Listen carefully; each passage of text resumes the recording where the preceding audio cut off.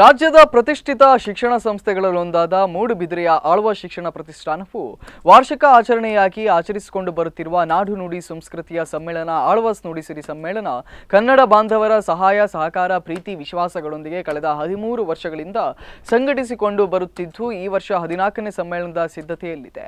ಈ ಬಗ್ಗೆ ಸುದ್ದಿಗೋಷ್ಠಿಯಲ್ಲಿ ಮಾತನಾಡಿದ ಆಳ್ವಾಸ್ ಸಂಸ್ಥೆಯ ಮುಖ್ಯಸ್ಥರಾದ ಡಾಕ್ಟರ್ ಮೋಹನ್ ಆಳ್ವ ನಾಡು ನುಡಿಯ ಎಚ್ಚರವನ್ನ ಕನ್ನಡ ಸಂಸ್ಕೃತಿಯ ಕಂಪನ್ನ ಪಸರಿಸುವುದಕ್ಕಾಗಿ ಆಯೋಜಿಸಲಾಗುವುದು। ಈ ಸಮ್ಮೇಳನವು ತನ್ನ ಉದ್ದೇಶವನ್ನು ಈಡೇರಿಸಿಕೊಳ್ಳುವಲ್ಲಿ ಮುನ್ನಡೆಯುತ್ತಿದೆ।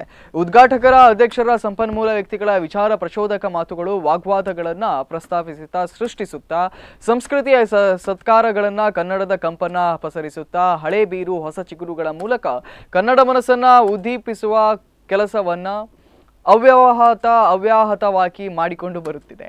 ಕನ್ನಡಿಗರ ಗೌರವದ ಈ ಸಮ್ಮೇಳನವು ಈ ವರ್ಷ ಡಿಸೆಂಬರ್ ತಿಂಗಳ 1, 2 ಮತ್ತು 3ನೇ ದಿನಾಂಕಗಳಂದು ಮೂಡುಬಿದಿರೆಯ ಸುಂದರಿ ಆನಂದ ಆಳ್ವ ಆವರಣದಲ್ಲಿರುವ ರತ್ನಾಕರ ವರ್ಣಿ ವೇದಿಕೆಯಲ್ಲಿ ವಿಜೃಂಭಣೆಯಿಂದ ಜರುಗಲಿದೆ। ವಿದ್ಯಾರ್ಥಿಗಳಿಗಾಗಿ ವಿದ್ಯಾರ್ಥಿಗಳಿಂದಲೇ ನಡೆಯುವ ಸಾಂಸ್ಕೃತಿಕ ಸಾಹಿತ್ಯ ಸಂಸ್ಕೃತಿ ಸಮ್ಮೇಳನ ಆಳ್ವಾಸ್ ನುಡಿಸಿರಿ ಡಿಸೆಂಬರ್ 1, 2 ಮತ್ತು 3ನೇ ದಿನಾಂಕಗಳಂದು ವಿದ್ಯಾಗಿರಿಯ ರತ್ನಾವರ್ಣಿ ವೇದಿಕೆಯಲ್ಲಿ ಎಂ ಗೋಪಾಲಕೃಷ್ಣ ಅಡಿಗ ಸಭಾಂಗಣದಲ್ಲಿ 2017ನೇ ಆಳ್ವಾಸ್ ನುಡಿಸಿರಿ ನಡೆಯಲಿದೆ।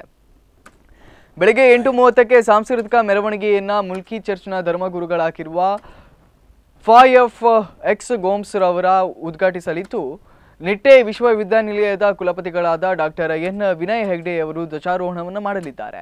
ಕನ್ನಡದ ಖ್ಯಾತ ಸಾಹಿತಿಗಳು ಚಲನಚಿತ್ರ ನಿರ್ದೇಶಕರು ಆಗಿರುವ ಡಾಕ್ಟರ್ ನಾಗತಿಹಳ್ಳಿ ಚಂದ್ರಶೇಖರ್ ಅವರ ಸರ್ವಾಧ್ಯಕ್ಷತೆಯಲ್ಲಿ ನಡೆಯುವ ಈ ಸಮ್ಮೇಳನವನ್ನು ಕನ್ನಡದ ಖ್ಯಾತ ವಿಮರ್ಶಕರಾದ ಡಾಕ್ಟರ್ CN ರಾಮಚಂದ್ರನ್ ರವರು ಉದ್ಘಾಟಿಸಲಿದ್ದಾರೆ। ಕನ್ನಡ ನಾಡು ನುಡಿ ಸಂಸ್ಕೃತಿಗಳಿಗೆ ದುಡಿದ ಮಹನೀಯರನ್ನ ಆಳ್ವಾಸ್ ನುಡಿಸಿರಿ ಪ್ರಶಸ್ತಿ ನೀಡಿ ಸಮಾರೋಪ ಸಮಾರಂಭದಲ್ಲಿ ಗೌರವಿಸಲಾಗುತ್ತದೆ। ಅತ್ಯಂತ ವಿನಮ್ರತೆಯಿಂದ ಸಾಧಕರನ್ನು ಗೌರವಿಸುವ ಈ ಸನ್ಮಾನ ಕಾರ್ಯಕ್ರಮದಲ್ಲಿ 15 ಮಂದಿ ವಿವಿಧ ಕ್ಷೇತ್ರಗಳ ಸಾಧಕರನ್ನು ಗೌರವಿಸಲಾಗುತ್ತದೆ।